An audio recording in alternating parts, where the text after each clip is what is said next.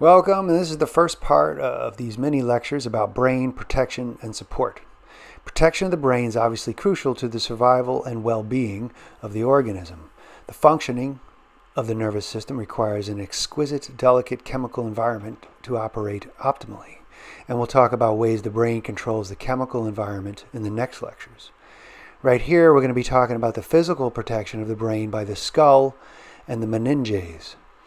The brain, not having any of that fibrous connective tissue which gives strength, is a soft gelatinous blob, the consistency of soft tofu.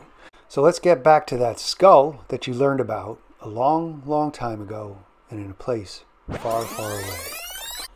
Those flat cranial bones that you learned about are sutured together to form the brain's protective shell.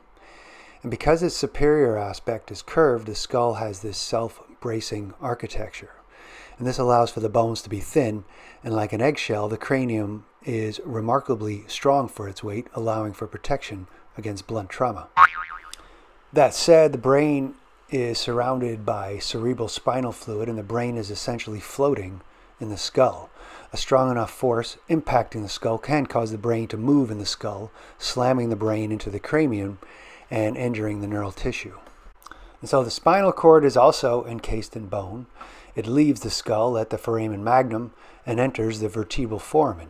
There it floats inside that fluid-filled cavity of the vertebral column.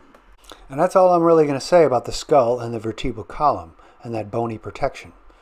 Between the brain and the skull are additional protective connective tissue layers that act as packing material, enclose and protect blood vessels, and also form the space that will contain the cerebral spinal fluid that surrounds and floats the brain. These layers are called the meninges.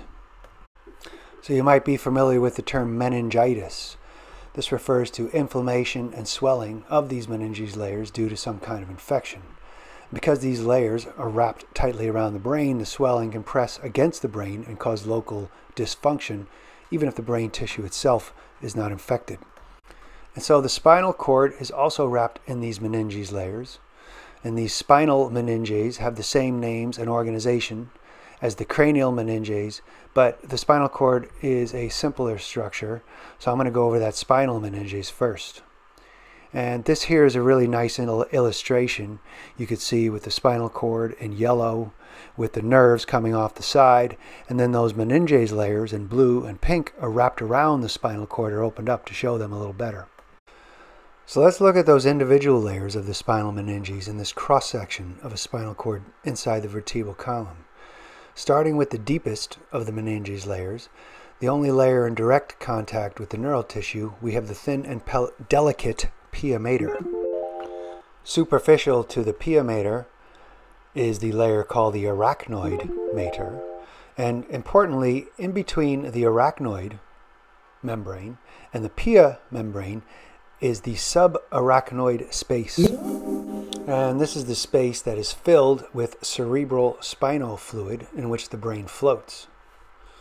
We'll be talking more about the cerebral spinal fluid a little later. And most superficial is that strong fibrous connective tissue layer called the dura mater.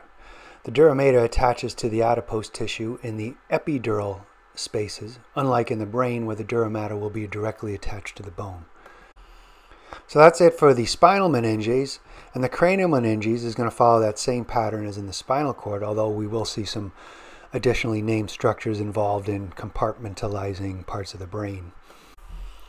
So again, directly connected to the surface of the brain and following all the crevices of the brain is the delicate pia mater.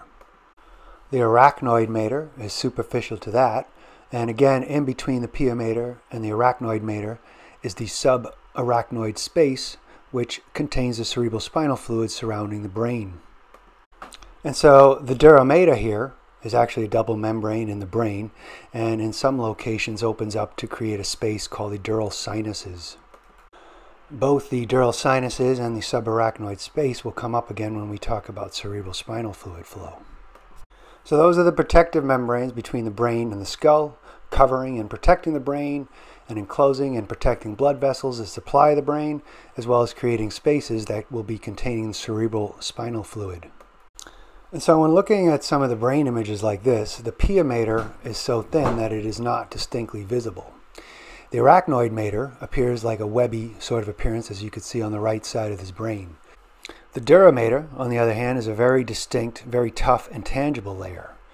And lastly, the dura mater also divides large regions of the brain. The falx cerebri separates the left and right cerebral hemispheres, whereas the falx cerebelli separates the left and right cerebellum hemispheres.